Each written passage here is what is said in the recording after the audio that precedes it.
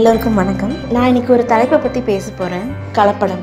கலப்படம் அப்படின்னு நம்ம சொல்கிறதுக்கு முன்னாடி, இந்த கலப்படம் இப்போது கரண்ட் சுச்சுவேஷனில் நம்ம நாட்டில் எல்லா விதத்துலையும் நடந்துட்டுருக்கு. அரசியலாகட்டும் சரி, சாப்பாடாகட்டும், எந்த ஒரு விஷயம் எடுத்துக்கிட்டாலும் கலப்படம் இல்லாமல் இல்லை. ஆனால் நம்ம இப்போ பார்க்க போகிறது உணவு கலப்படம். உணவு கலப்படம் அப்படின்னா என்ன, அப்படி அதை பற்றி நம்ம பேசுகிறதுக்கு முன்னாடி, நம்ம உணவு அப்படிங்கிறது நம்ம வாழ்க்கையில் எவ்வளோ ஒரு தேவையான விஷயமா இருக்குங்கிறத நம்ம முதல்ல யோசிக்கணும். நம்ம வாழ்க்கையில் காலையில் நம்ம டெய்லி ரொட்டீனில் பார்த்திங்கன்னா, காலையில் எழுந்து காஃபி குடிக்கிறோம், பால் குடிக்கிறோம், குடிச்சிட்டதுக்கப்புறம் டிஃபன் சாப்பிட்றோம், நடுவில் ஒரு ஸ்நாக்ஸ் சாப்பிட்றோம், அதுக்கப்புறம் மதிய உணவு, சாயந்தரம் ஒரு சின்ன ஒரு ஸ்நாக்ஸு, அப்புறம் ஈவினிங் டின்னர். இதோட நம்மளுடைய வாழ்க்கை முறை கண்டினியூ பண்ணிகிட்டே இருக்கும். டெய்லி எப்போவுமே நடுவில் அந்த ஸ்நாக்ஸை சாப்பிட்றோமோ இல்லையோ, அந்த 3 வேளை சாப்பாடை நம்ம மறக்காமல் சாப்பிட்டுடுறோம். கரெக்டாக அந்த டைமுக்கு நம்ம வயிறு பசிக்க ஆரம்பிச்சிருது. இது நம்மளுடைய உடல் ரீதியான ஒரு பரிமாற்றம். இது கடவுளால் படைக்கப்பட்ட ஒரு விஷயம். இந்த விஷயத்துக்கு முன்னாடி பேசுறதுக்கு முன்னாடி நம்ம ஒரே ஒரு விஷயத்தை நம்ம சிந்திக்கணும். நம்ம நிறைய விதமான உணவுகளை சாப்பிடணும்னு ஆசைப்படுறோமே தவிர, எல்லா உணவுகளையும் நம்ம வேஸ்ட் பண்ணாமல் சாப்பிடணும் அப்படிங்கிற எண்ணம் இந்த காலகட்டத்தில் இல்லை. ஸோ என்னை பொறுத்தளவு இந்த ஒரு பதிவு மூலிமா சாப்பாடை வேணுங்கிறது மட்டும் சாப்பிட்டுட்டு மிச்சத்தை இல்லாதவங்களுக்கு கொடுத்து பழகுங்க, கீழே மட்டும் கொட்டாதீங்க. இதுதான் என்னுடைய ஹம்பிளான ரெக்வெஸ்ட். சரி, பேசியாச்சு.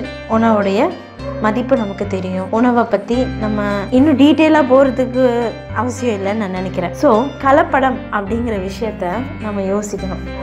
கலப்படம் எதுலேருந்து ஆரம்பிக்கலாம்? நம்ம காலையில் குடிக்கிற பால்லேருந்தே ஆரம்பிக்கலாம். நம்ம கிராமத்தில் இருந்தோம்னா, அந்த கிராமத்தில் ஒரு பசுமாட்டை பாலை கறந்து, ஒரு கறவை மாட்டோடைய பாலை எடுத்து அதை குடிச்சு பார்த்தோன்னா அதனுடைய சுவை ரொம்ப அலாதியாக இருக்கும். அதுதான் உண்மையான ஒரு பால், உண்மையான பசுமாட்டின் பால். நம்ம பாக்கெட் பால்லாம் உண்மையான பாலா? கண்டிப்பாக கிடையவே கிடையாது. நம்ம மனசாட்சிக்கு அது தெரியும், அது பாலா இல்லை என்னன்னு. ஓகேங்களா? ஆனால் அது உண்மையான பசுமாட்டுடைய பால் கிடையாது. ஃபார் எக்ஸாம்பிள், இப்போ ரீசெண்டாக நம்ம வேலைக்காரன் அப்படிங்கிற ஒரு படத்தை பற்றி நம்ம பார்த்தோம். அந்த படத்தில் நிறைய விஷயங்கள் சொல்லியிருக்காங்க. என்னை பொறுத்தவரை அந்த விஷயம் எல்லாம் நம்ம கண்ணுக்கு தெரியுது, ஆனால் ஏற்றுக்க முடியல. அதாவது ஏற்றுக்கிட்டோம்னா இந்த உலகத்தில் கரண்ட் சொசைட்டியில் நம்மளால் வாழ முடியாது. ஏன்னா எல்லாமே அப்படி தான் இருக்குது. ஒரு குழந்தை ஆசைப்படுறான் ஒரு விஷயத்த, டிவியில் பார்க்குறான். டிவியில் இப்போ ஒரு ஸ்ட்ராபெரி இருக்கோ, ஒரு ஃப்ரூட்ஸ் இருக்கோ, அதை வச்சு ஒரு ஜாம் செய்கிறாங்க. இது ஒரு ஆடாக காமிக்கிறாங்க டிவியில்.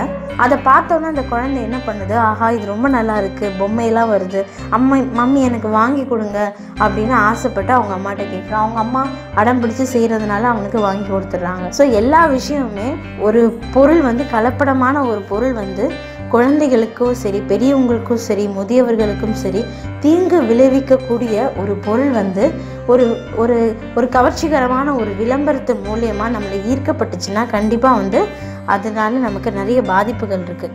பெரியவங்க நமக்கு தெரியுதோ இல்லையோ, குழந்தைங்களுக்கு அது தெரியவே தெரியாது. ஸோ இப்படி சாப்பிட்றதுனால அவங்களுடைய உடல் என்ன ஆகுது, பழக்கப்பட்டுருது. நம்மளோட உடல் ஒரு நல்ல ஒரு நேச்சுரல் ஃபுட் எடுத்துக்கிட்டா கூட அது எடுத்துக்காது. ஸோ ஆர்டிஃபிஷியலான விஷயங்கள்ல தான் நம்ம உடம்பு இப்போ ஏற்றுக்கிற கலப்படத்தில் இருக்குது. ஃபார் எக்ஸாம்பிள், நம்ம டிவியில் நிறைய ஃப்ரூட்ஸ், ஒரு மிக்சட் ஜாம் பார்க்குறோன்னு வச்சுக்கோங்க.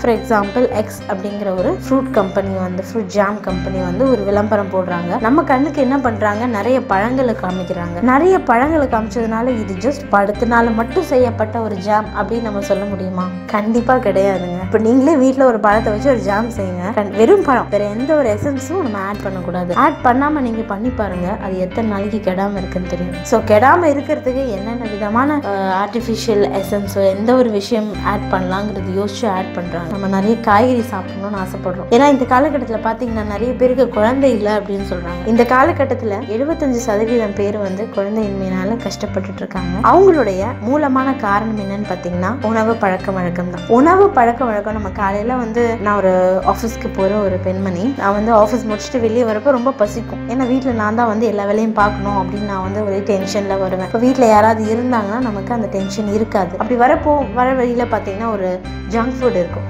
ஜங்க் ஃபுட் கடை இருக்கும், பானிபூரி கடை இருக்கும். அதை பார்த்தோன்னே சாப்பிடணும், எனக்கு ரொம்ப யம்மியாக இருக்கிற மாதிரி இருக்கு, ரொம்ப ஹாட்டாக தான் சாப்பிடணும்னு நினச்சிட்டு சாப்பிட்றேன். ஸோ அந்த டைமுக்கு என்னோட வயிறு என்ன பண்ணுது, பசிக்குது. ஸோ மனசு அதை போய் வாங்கணும்னு சொல்லுது. ஸோ இது வந்து பழக்கப்பட்டுச்சு அப்படின்னா என் உடம்பு என்ன ஆகும், கண்டிப்பாக அது ஒத்துழைக்காது. ஸோ ஃபர்ஸ்ட் நம்ம உணவு பழக்க வழக்கங்களுக்கு வந்து முக்கியத்துவம் கொடுக்கறதுக்கு முன்னாடி உணவு கலப்படம் இல்லாத விஷயங்களை நம்ம எப்படியெல்லாம் நம்ம அவாய்ட் பண்ணிக்கலாங்கிறத முதல்ல யோசிக்கணும். இப்போ முன்னாடி பார்த்தீங்கன்னா பிளாஸ்டிக் அரிசி, பிளாஸ்டிக் முட்டை இதெல்லாம் வந்தது. எப்படி வந்தது இந்த நாட்டில்? கண்டிப்பா நெருப்பு இல்லாம புகையாதுன்னு சொல்லுவாங்க. கண்டிப்பா ஏதோ ஒரு மூலதனம் இல்லாம இந்த நாட்டில் எதுவுமே பண்ண முடியாது. ஓகேங்களா? இந்த விஷயங்களை பத்தி நம்ம ஏன் இந்த கலப்படம் அப்படிங்கிற விஷயத்தை பத்தி நம்ம பேசுறோம்னா, இப்போ பாத்தீங்கன்னா ஒவ்வொரு ஹாஸ்பிட்டல்லையும் ஒரு நாளைக்கு அட்லீஸ்ட் ஆயிரக்கணக்கான பேர் வந்துட்டு போயிட்டு இருக்கிறாங்க. ஏன் அப்படி வராங்க? அவங்களுடைய உணவு பழக்க வழக்கனாலதான். அவங்க கை வலிக்குது, கால் வலிக்குது, வயிறு வலிக்குது, எனக்கு தலை வலிக்குது எல்லாமே சொல்றாங்களே தவிர என்ன காரணம், அதுக்கு பின்னாடி என்ன சோர்ஸ்? எங்க அம்மாவுக்கு வந்து கால் வலி இருந்தது, அதனாலதான் எனக்கும் கால் வலி வருது. எங்க அப்பாவுக்கு வந்து சுகர் இருந்தது, அதனாலதான் எனக்கும் சுகர் வந்தது. அதனாலதான் இந்த பிரச்சனைகள். இது வந்து எங்களுடைய குடும்பத்தின் பிரச்சனை, உடல் ரீதியான பிரச்சனை அப்படின்னு நம்ம சொல்றதுக்கு முன்னாடி நம்ம என்ன சாப்பிட்டுட்டு இருக்கோம், நம்மளுடைய உணவு பழக்க வழக்கம் எப்படி போயிட்டு இருக்கு, கலப்படம் இல்லாத உணவை நம்ம சாப்பிட்டுட்டு இருக்கோமா, அதை நம்ம யோசிக்கணும். ஒரு அவரைக்காய் எடுத்துக்கிட்டீங்கன்னாலும் சரி, ஒரு பீன்ஸ் எடுத்துக்கிட்டாலும் சரி, ஒரு பச்சை மிளகாய் எடுத்துக்கிட்டீங்கன்னாலும் சரி, இது எல்லாமே வந்து கண்டிப்பா அதுக்கு உண்டான காலத்து, ஃபார் எக்ஸாம்பிள் வந்து அவரைக்காய் எடுத்துக்கோங்க, 3 மாசத்துக்குள்ள அது விளைவிச்சிருன்னு சொல்லுவாங்க. ஓகேங்களா?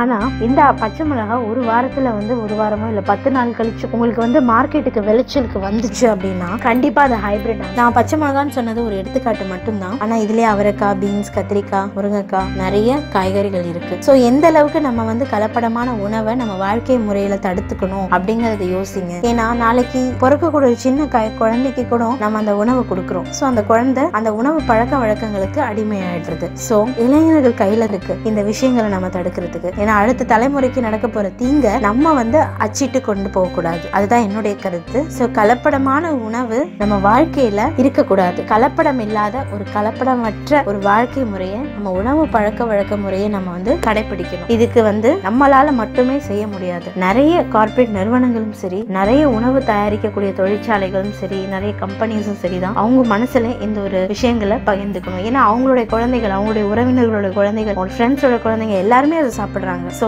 எந்த அளவுக்கு நீங்க உங்க மனசுல அது முடிவெடுக்கிறீங்களோ அந்த அளவுக்கு அதனுடைய பயன்கள் நல்லதாவே நடக்கும். ஸோ கலப்படம் இல்லாத விஷயத்த நம்ம பேசுறதுக்கு முன்னாடி கலப்படம் இல்லாத உணவு பழக்க வழக்கங்களை நம்ம பின்பற்றணும். தேங்க்யூ.